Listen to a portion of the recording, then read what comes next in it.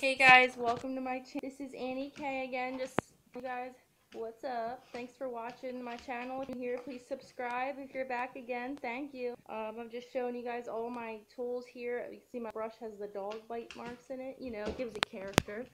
I use this Almay TLC cover up. I like to put it in the blush because it really helps it kind of stay longer. And then I also use like a packed powder. That one's just from the dollar store, but it works. It does the job. I also have Organind. It really doesn't make a difference to me.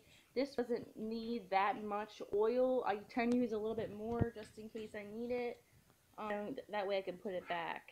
And I also have like, you know, generic dollar store eyeshadows. They're like a dark lighter pink, you want to kind of get a nice blend because you don't want it to be too oil based. That's why we're up in it too. So I'm up in here. I usually just use the back of my brush to put it in there.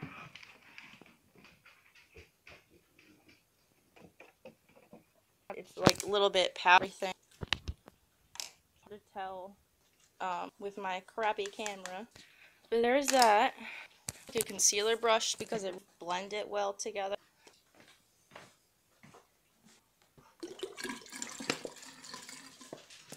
Don't mind the background sounds. There's that. I'm putting it off. When I put this oil in, I usually take a cap, like I said, because that way you can save, don't use it. I use the oil for moisturize, shaving everything, and a lot of money, and I really hardly any of it. See, yeah, I almost went to pour it right in there. I was like, nope, let me start. I'm doing the oil, you can see it in there, enough to kind of fill it.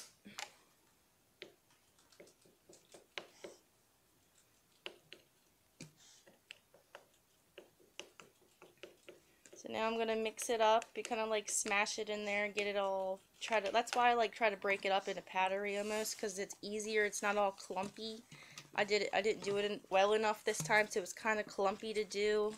But yeah, you kind of just dab that all up in there. Using like an old compact thing, it's ever use it, blush or whatever. You can also use this as eyeshadow too. You can use it as really whatever you want. It's really however you do. So there's that. Dark.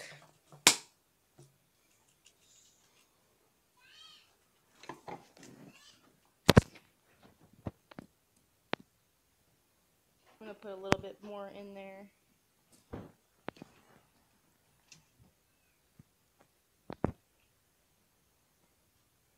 And now I'm going to put the concealer in it to try to give it a little bit of base to it. You know, with just the oil, I'm just saying it's not going to last very long.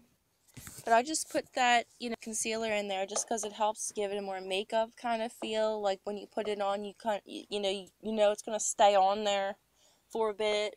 Because with the oil, it just tends to like wipe off almost. I mean, you can still see that you put something there, but it really just kind of wipes off whatever makeup or foundation you already put on. So it's almost not really worth it to me to put it in without the coverage to it. So there's that I'm showing you there. But it's all really a hit or miss. It all depends on how you wear your makeup, what colors you like. You know, you could add dark, you could add light, in between. It's really up to you. I prefer using the makeup brush. I mean, you could use like a Q-tip or something like that if you really want to get your brush all into it. But to me, it's just easier in the blending, and it's kind of more fun. And it's a lot softer when it goes on. But there's that concealer. I love that concealer. It works so good. I mean, it's not like magical. It's not like obviously high end or anything. I mean, I think it was like $12 and some change at the drugstore. Yeah, it was a Kmart I got it at. But it works. It does its job. I mean, I work all day with it, and I mean, you could tell I've been wearing, you know, when you know what it looks like when it goes on, that I wore it out all day, but it still stays on. It's still really good makeup. And I like doing it in like this kind of, it's like an old compact, it's an old Almay compact eyeshadow or blush or something.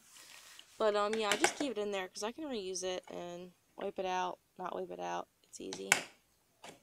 But I put the compact powder in there too, because it's, like I said, it gets really, like, oily almost, even with the concealer in there, even though you know it'll have that, like, lasting finish. It still kind of is too oily, if you know what I mean.